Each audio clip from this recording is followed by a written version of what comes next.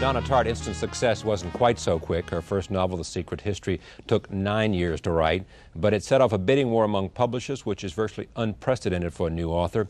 An instant bestseller, The Secret History is winning praise for combining a savvy literate style with an edge-of-the-seat plot, and we are pleased to have her here with us. Welcome. Thank you. How'd you do it? Worked every day. Yeah. Worked every day for 8 years. You've always wanted to write, and for a long time? For a long time, ever since I was a little girl, I always loved to read books, and I thought, what a wonderful thing if I could just read books all day. But writing is even more wonderful because it's a deeper level of involvement. You know, when you're reading a book, you're very caught up in it. But yes, writing a book is one step beyond. It's one. Yeah. It's a depth lower. It's Was wonderful. the first love fiction or poetry, prose or poetry? Well, when I was a little girl, my first love, storytelling. Yeah. I mean, you're a Southerner, you know this. Southerners Sure. love to tell stories, love to listen to stories. I mean, and then when I was in high school, when I was a bit older, it was poetry. All my favorite writers were poets. But Did you dream of being a poet? Oh yeah, and still do. Yes. In vain. Show me a successful novelist, and I'll show you a wannabe poet. Well, it's true. I mean, in order to be a good poet, you have to have an ear for language so fine that to a novelist it's really almost diseased. I mean, and I just can't help it. I mean, I have just a real narrative sense. Things present themselves to me as stories. I see, if I try to write a poem, if I try to concentrate upon images too heavily, a narrative will just always impose itself. Yeah. So. You had written short stories before this, hadn't you? Mm-hmm. Yeah. Mm-hmm. And had them published or not? I'd had some of them published. The first things I ever had published were poems. Yeah. When actually I was quite young, when I was 13 or 14, I had my first poems published. Yeah. But I've written some short fiction and probably will continue to do so. But it's not my favorite form. I love novels because you know, in a short story you're only getting a glimpse of something. You're only getting a tiny little fragment of the world. You started out at Ole Miss. Right. Yeah. Why'd you transfer to Bennington? Actually, on the advice of my friend Willie Morris, when I was a freshman at Ole Miss, I was in a graduate level writing class. I was taught by Barry Hanna. I'd gotten in, and yeah, he said he convinced the others that you were a genius. And that's Barry can convince anybody of anything. That's why we're letting Barry's this a great 18-year-old talker. in. Barry and Willie are both great talkers. They could, you know, they could. So sell you the got book in this and writing read. course, and then Willie and Barry said. Well, they said that and they were quite right. I mean, that I should go someplace else and see what other people were doing. I mean, you know, schools in the Northeast then were very sort of cutting edge, and the thing was minimalism, which I had never heard of. I mean, everybody was Raymond Carver and Beatty, you know, writers I had never heard of at all. And, you know, I was, you know, the books I grew up reading were Dickens, were Mark Twain. I mean, I was just, I'd never seen a copy of The New Yorker, I don't think, until I was 19 How years about old. Faulkner and Eudora Welty and people like that? I love Eudora Welty, and I like Faulkner, but Faulkner's, I have to, I mean, in a certain sense, one has to read for pleasure, and Faulkner's a genius, and one loves to go through his books and see how they're constructed, and they're amazing concoctions, but just in terms of reading for pleasure, if I were sick in bed in the hospital, I would not ask my mother to bring me a copy of William Well, then Faulkner. what would you ask your mother that you've read recently, if you were sick and just wanted to read for pleasure? Oh, what have I read recently that's so good? I mean, it's terrible to ask me these questions because I just read the same books over and over again. You do? Yeah. You know, if you look back at construction, you look back at character development, you look back at all those things? I love a book more because the first time you're reading a book, you have, I mean, you're discovering along with the writer. You know, I mean, it's sort of an inductive process, and you don't know quite where he's taking you, and it's very wonderful you can understand the process better as a young writer. The way a young writer looks at a book, it's the way a young architect looks at a building, and you can see better how things are constructed and how they're put together the second time around. Speaking of construction, tell me about the beginning of this. When did the idea for this begin? I mean, when was the moment that sort of you said, what? If you had to find the very first, if this was a journey of 1,000 miles and you had to have the first step, what was it? The very first step, in a way, was deciding to reveal the murderer on the first page. No, I'm taking you even back further. In terms of the idea to write this thing, I mean, was it to reveal the murder on the first page? You wanted to write a murder mystery in which you wanted to reveal the name of the victim on the first page? Yes, and one of the reasons why I wanted to do that, it was partly because I had been studying Greek, and you know, there's tremendous suspense in the Iliad, and you know everything that's going to happen. They tell you everything that's going to happen in the first 6 lines, and I mean, this was just a very interesting question to me. How do you create suspense from knowing what we already know? And then it was funny. I love Alfred Hitchcock, and I read something that Alfred Hitchcock said. He said, suspense doesn't come from having a bomb thrown from nowhere, you know, at the hero. Suspense comes from having, you know, 2 people sitting, talking at a table. There's a bomb ticking underneath the table. And you don't know when it's going to go and off. The audience sees it, but the characters don't. And that's what suspense is. And I don't know. I mean, in a funny way, that was what made me want to write this sort of novel, do you know, which is a suspense novel, but at the same time, I think that, I mean, I'm very interested in craft. I'm very interested in aesthetics, and it seems to me that a book can be suspenseful, can be very well constructed and very tricky in terms of plot, lots of legerdemain and mirrors and smoke being thrown up and surprises, but also be a well-constructed thing, also be aesthetically pleasing and pleasing in terms of style from sentence to sentence. Why a murder mystery? Murder is just one of the most, it's actually funny, almost all my favorite novels have a murder in them, do you know? I mean, and very unlikely novels like Huckleberry Finn, you know, they're, or, you know, Oliver Twist, you know, you don't think about that, but it's just one of those. Maybe when I'm 40, maybe when I've lived a little longer in the world, I'll be able to write a book about love. As of now, I don't know enough about that yet, but you know, those are the 2 great themes, love and death. And where did you start after you decided how you wanted to start the thing?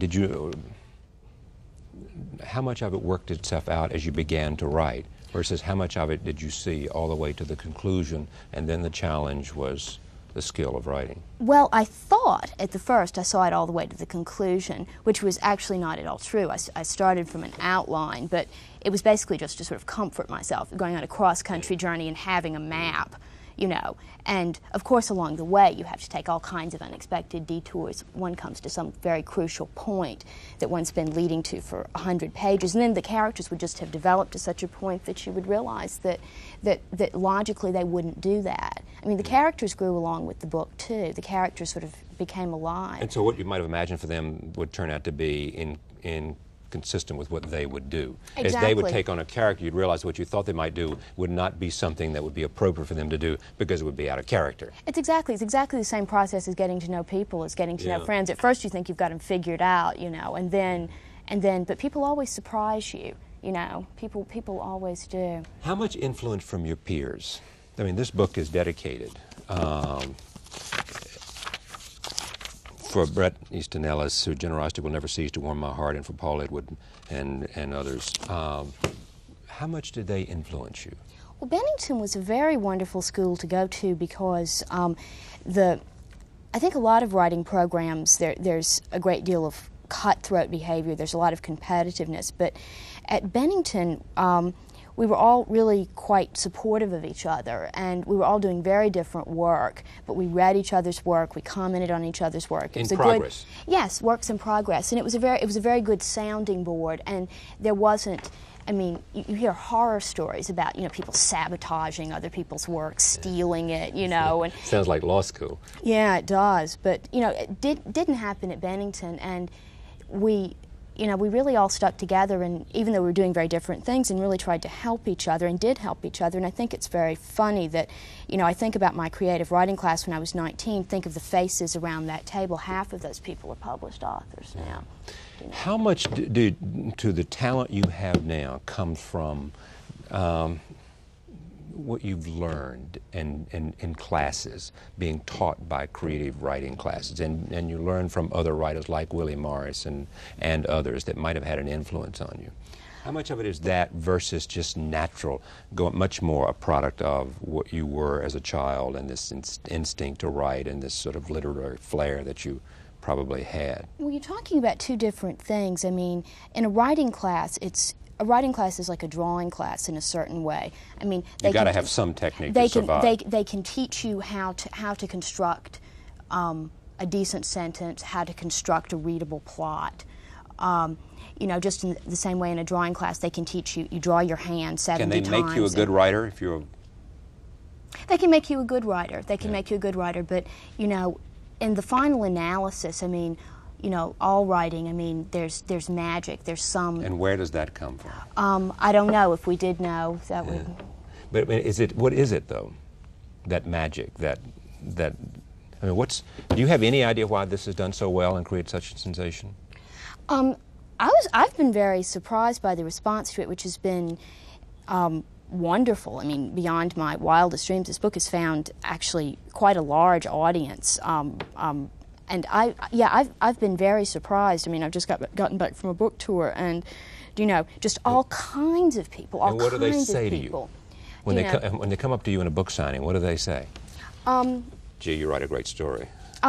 Wonderful things. When I was in Miami, you know, right after the hurricane, people coming up to me with these waterlogged books and saying, you know, this is what I grabbed when I ran out of the house. When I realized I was going to be away from my house for a while. Yeah, and you know, I mean, things like that. I mean, you know, it makes 8 years of work worthwhile to know that, you know, that even one person. And what happens when you went back to Bennington?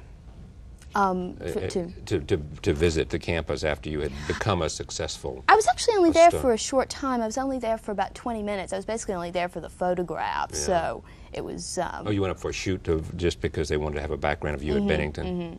Yeah, so you had no real exchange with the students there now? A little bit. Bennington's changed very much since I was there in the early 80s. It's a different school. There's a different administration. It's not quite the same place it was when, you know, most of the teachers I had there are not there anymore. It's a very different place now than it was in the early 80s. There's a great quote from you, which the philosopher Carel Fabritius talks about living in three worlds. World one is New York City, where we both see when we walk out the door. World two is subjective world, New York as I see it through my eyes. And then there's world three, and that's where Plato's Republic is. That's where Dr. Johnson's London is. That's where Oz is. I've always been most comfortable in world three. It's true, yes. Yeah. So you're most comfortable in what? How would you characterize it today? In world three? Yeah. Where is world three today? Well, the world three today was Switzerland. I was reading Nabokov, Transparent Things. And I was in Switzerland with Hugh Person and Armand. Yeah. So that's where I was today in the 1930s.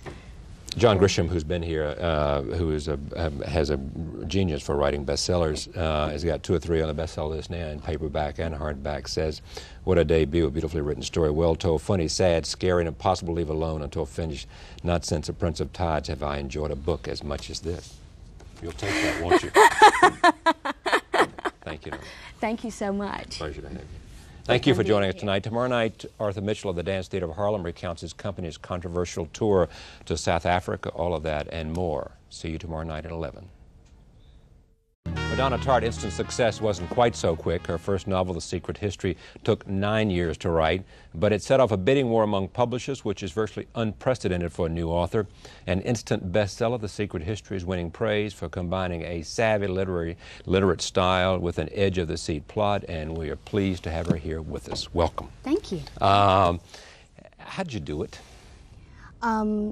worked every day. Yeah. Worked every day for 8 years. You've always wanted to write, and for a long, long, long time? For a long time, ever since I was a little girl, I always loved to read books, and I thought, what a wonderful thing if I could just read books all day. But writing is even more wonderful because it's a deeper level of involvement. You know, when you're reading a book, you're very caught up in it. But yes, writing a book is one step beyond. It's one. Yeah. It's heavily, a narrative will just always impose itself. Yeah. So, You had written short stories before this, hadn't you? Mm-hmm. Yeah. Mm-hmm. And had them published or not? I'd had some of them published. Actually, the first things I ever had published were poems. Yeah. When actually I was quite young, when I was 13 or 14, I had my first poems published. Yeah. But I've written some short fiction and probably will continue to do so. But it's not my favorite form. I love novels. Yeah. Show me a successful novelist, and I'll show you a wannabe poet. Well, it's true. I mean, in order to be a good poet, you have to have an ear for language so fine that to a novelist it's really almost diseased. I mean, and I just can't help it. I mean, I have just a real narrative sense. Things present themselves to me as stories. I see, if I try to write a poem, if I try to concentrate upon images, Yeah. it's a depth lower. It's Was wonderful. the first love fiction or poetry, prose or poetry? Well, when I was a little girl, my first love, storytelling. Yeah. I mean, you're a Southerner, you know this. Southerners Sure. love to tell stories, love to listen to stories. I mean, and then when I was in high school, when I was a bit older, it was poetry. All my favorite writers were poets.